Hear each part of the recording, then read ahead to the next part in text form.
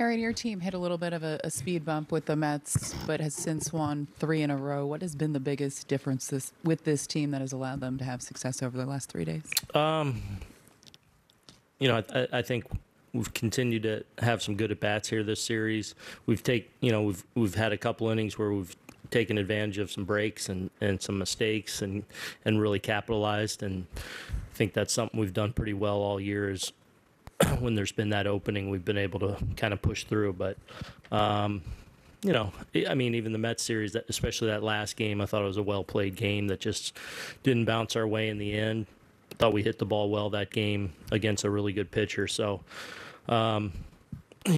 it's good to break through here with some big innings here these last 2 days because, it's had some games there where we didn't score a ton, but I felt like we were close from an at-bat standpoint. It's good to push through these last two. With some of the names in your lineup, he maybe doesn't always get the recognition, but DJ LeMahieu and his day offensively and really his consistency throughout the course of this season. It's been remarkable. Really has. Just getting on base at such a high level, and I've just really enjoyed watching his at bats, especially just that understanding of having Aaron behind him and just in big situations to watch him work at bats with kind of that in mind.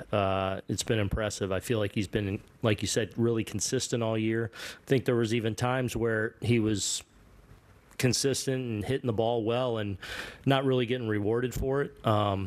But lately, obviously he started to, get results on top of continuing to just have really good at bats. But, he's been great just setting the table at the top.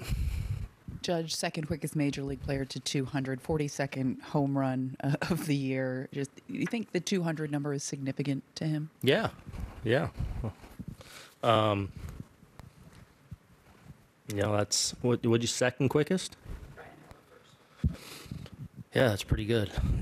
I told him we'll be watching that one.